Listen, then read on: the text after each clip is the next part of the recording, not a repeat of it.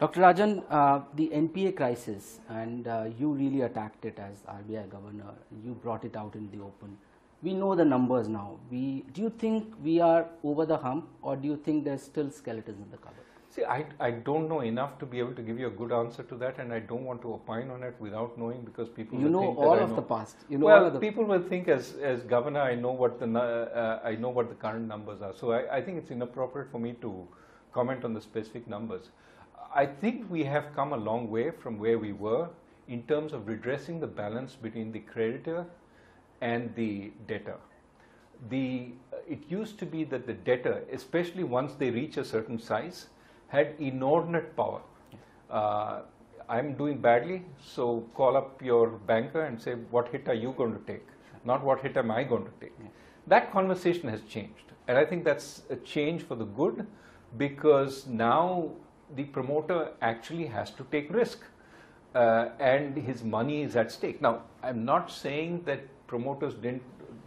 all promoters didn't take risk, but some are playing the system. And to my mind, the balance is much better today. We have to look constantly at the process of raising money and paying it back to see how we can make development. Sometimes we get too harsh. We have to back off from that. Sometimes we get too lenient. I think we were too lenient before. Now, after some experience with this system, we have to ask whether we're at the right point. But are you happy with the way IBC has played out so far? I do think it's still in early days. It has resolved a number of cases. That is to the good. Of course, there have been some pretty long delays also. And the question is, have we learned enough in that process and built enough institutional structure that those delays can be shortened to what the original intent of the IBC was?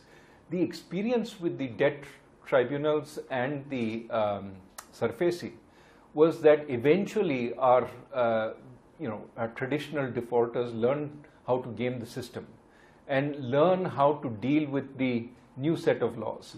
It is important that we prevent that gaming.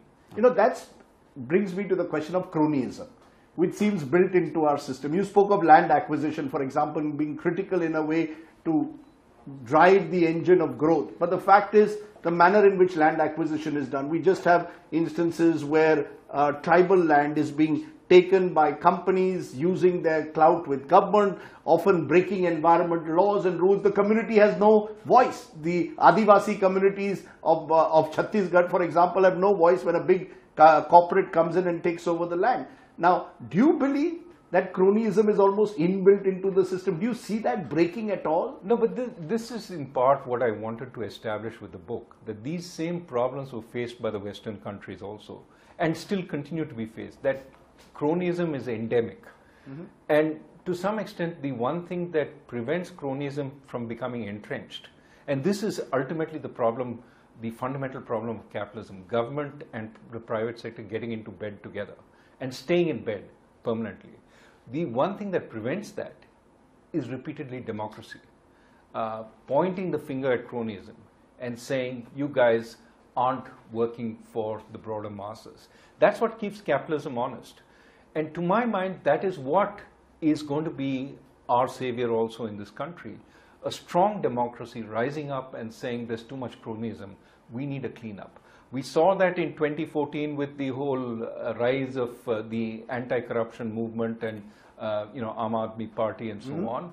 My sense is you will see this again and again, that so long as democracy can stay strong. Now, of course, democracy itself can get perverted.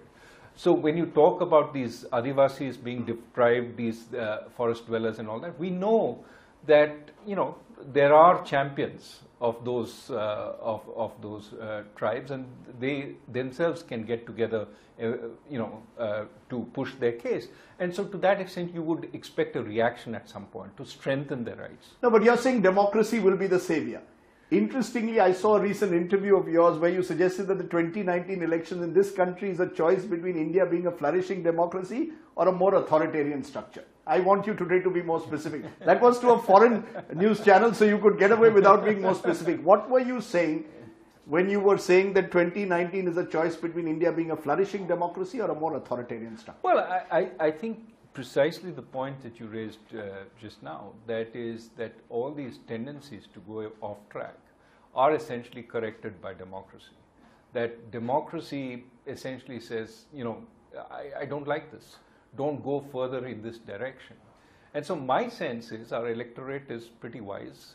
Every 5 years it opines. But it opines in a pretty clear and significant way. And often not in the way that pundits sort of expected to opine before the election. I mean, I've just read Ruchir Sharma's very nice description of the various elections that he's been following. And it suggests that, we are perpetually surprised. I think democracy has, to some extent, a self-regenerating capacity. So when it sees forces that are pushing away from where it wants to be, it sends them a message. That's the closest you're coming to revealing your mind in a way.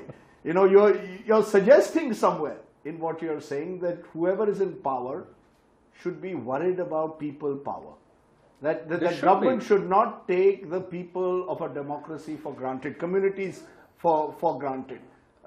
I think that is the lesson that our success with democracy suggests, right? We've had, whenever the people have been asked, it's hard for me to look back on the history of our elections and find sort of any single election where you didn't think that this was a corrective to the tendencies. Now, correctives often may go off into their own tangent, then you get a corrective to the corrective and so on. But that's the way democracy Because works. in your book you do talk about populist nationalism as this sort of new driving force across the world, the rise of the strongman. You've spoken about that in some of your speeches. Do you believe that that is something that perhaps is here to stay?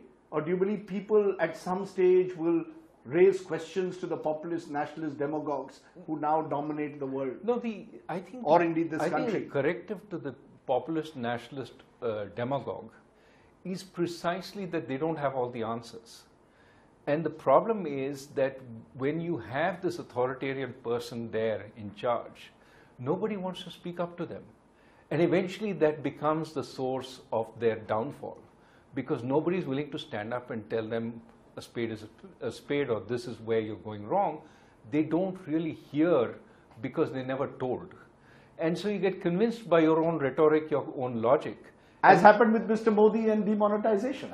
I think I've said enough about demonetization. No, but as in a sense, do you believe that the present government in India, that's the problem, that's the wake-up call? Look, I don't want to talk about specific personalities. Let me talk more generally. That you asked a question about populist nationalists, and my view is the populist has a role to play in saying that the elite are corrupt and we need the elite to change their ways. It's a corrective to the elite. But the flip side of saying the elite are corrupt, the technocrats are too narrow-minded, etc., is not to say let's dispense with this completely. We will replace everybody with representatives of the people, because the representatives of people may not have the domain knowledge to actually perform what they. So you need a balance between the two. You need some technocratic this thing, plus you need some some voice of the people. Populism has the right questions. Why am I not getting opportunity? Why am I getting sort of crowded out? Why am I not getting a job? But often has the wrong answers. The populist on the left says tax the rich and we will make sure you're happy, and the populist on the right says it's those minorities or it's those foreigners, those immigrants who are responsible for your plight. I think this is a time when, having heard the questions, the technocracy, the quote-unquote elite has to say, okay, this is where we've gone wrong. This is how we have to course correct so as to make the system work more broadly for everyone. Dr. Rajan, you said that manufacturing is the way to expansion of the economy. Now, manufacturing precisely requires tapping the international markets. One area where India has failed in the past 5 years. Our current goods exports are lower than what they were in 13. What's the solution? Now, let me, I don't know, you probably have my quotes better, but I have, if I said manufacturing was the way, that's not what I've been saying. It's part of, it's one of the economic expansion. What we really need is to create the possibility for all manner of business. I mean, today, you may not want to set up a textile mill, but you may want to set up a center which provides medical advice from here to the United States. You tap in your medical symptoms and we'll give you the advice from that services qualified. Again. That services again. What's that? Services exactly. Again. So I'm saying goods exports, we've failed to tap the international market, all the growth of the 5 years. So what I'm saying is that we may have capabilities in areas other than manufacturing. I would be much more in favor of let's just build out whatever we need to build. Okay. No, let's create the framework. Okay. We need the infrastructure for whether it's for manufacturing or for services. Infrastructure creation itself will create so many jobs, affordable housing, highways, ports, so many construction jobs. But on top of that, you make it possible once you have the high-speed sort of fiber network, for example, for a service job to be put there or a manufacturing job. Let our industries, of which we have plenty and very capable ones, let them figure out what they want to do. They may figure out manufacturing, they may figure out services. Don't predetermine it. My question was also, just one moment, but my question was also how is it that we fail to tap the global market? Sorry. No, that is a worry, and that goes back to my point about growth potential, that we seem to have somehow reached the limits of our growth. And very quickly, if we grow beyond a certain rate, we find inflation starting to pick up. And that is suggestive that we have limitations. What we have to do is expand our capacity to grow. And that's why I keep saying we need a second generation of reforms. On all the stuff we just talked about, but also on things like education. How can we improve the quality of our primary education, our secondary education, our tertiary education? These are things we need to think about if we want to grow at 9% or 10%, then we need to absorb our labor force. So you're saying much more investment, therefore, in education and health than we've had so far. Certainly, because we want to improve our human capital, but we also need to create the growth to provide the revenues to finance the investment in education and health, some of which will come from people's earnings. But and I thought one of the interesting examples you give in your book of inclusive governance is in Indore, of how local bodies worked with the municipality, worked with civil society groups to make Indore a clean city. Yeah.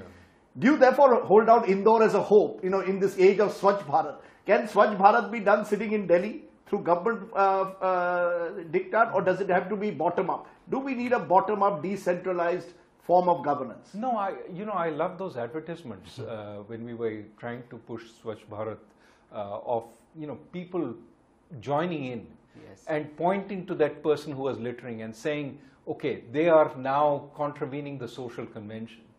It seems to me, obviously we need Swachh Bharat, we need a much cleaner, just if nothing else for the health of our children. But more than that, it seems to me engagement, community engagement is so important. I think that, right from British times, we've gotten used to my Baap government will come sometime and do it. And waiting for the government, we ignore the fact that the community itself can engage and do many of the things we're waiting for the government to do if we only got together. The spirit of the frontier US community, which a lot of US has lost, but that spirit of raising the barn yourself, building the community sort of structures that are necessary, the post office, that is something that we need to rediscover, because there's so much that can be done, irrigation, local irrigation, tanks, by the community itself. Because you use the word civic nationalism in the book, almost to say citizenship and citizens' rights and duties matter above all else. Right. And I just sometimes wonder, citizens turn to me when I travel across and say, but the VVIPs get away. They can get away with their corruption still. Not enough of them are put behind bars. That's the big difference between Western democracies. At the end of the day, the US ensures if you violate the laws of the land, you will go to jail. In India, you might still get away. So, how do you generate that notion of civic nationalism, my sense of citizenship, when I feel that, people still get away with violating the rules of the game?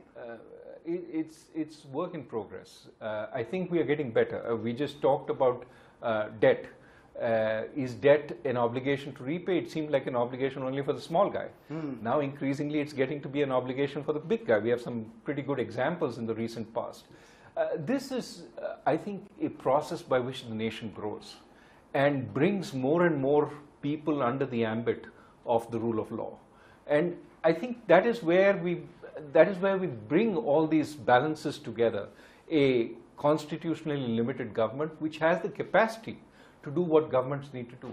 A strong private sector, but also a strong community which essentially pushes for local activity. Is the world staring at a recession? Let me just take it to the global economics. And do you think the world is staring at a recession, and a lot of economists are beginning to apprehend? And if at all, how should India deal with it? I think it's premature to, I know that everybody is looking at the inverted yield curve and saying we're going to have a recession soon.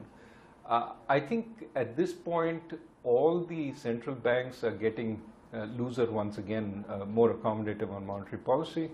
I think we have some potential for still sustained, moderate growth. So I would say it's premature to worry about it. In the sense of doing something dramatic, flooding the market with liquidity or whatever. It's not too early to worry about our macro stability. That's right. So we have an election coming up, but I would think that any government that comes into power post-election will have to think very quickly on how we restore sort of a good sense, both about our numbers but also about our macro stability. Let me ask you the final question then, which I asked you at the start. Who would you vote for if you were in India? Because we are told that a coalition, the ruling party says, look, we will provide a mazboot sarkar, a strong government, strong leadership. The opposition is described as a mahamilawat, a coalition government which will not provide good governance. They in turn say that the Modi regime will lead to autocratic leadership, is destroying institutions. Where do you stand? No, my voting behavior will be my own private. Do you worry about institutions though? Under strain? Look, including the Reserve Bank of India? As we grow, your successor also had to leave? Yeah. As we grow, I think we will have to keep strengthening our institutions. And that means making them capable of playing an independent role in the growth of the country. I think that's why I've said in other fora that we really, as far as the RBI goes, need to look at the statutory independence of the RBI. Does it trouble you? No, we will have to think about it. It is not statutorily independent. Independent in the sense of you give it its objectives and then monitor whether those objectives are served, but let it have operational independence on how it serves those objectives. So if you say you got to control inflation, you got to control sort of financial stability, have a process by which you see whether in fact it's doing those things appropriately, but let it run doing what it must. Similarly, for example, on the fiscal, we need some independent body to opine on the projections in the fiscal, whether in fact they're reasonable, and especially as we are taking on many of these long-dated entitlement schemes, are they structured in such a way that they are affordable over the long term?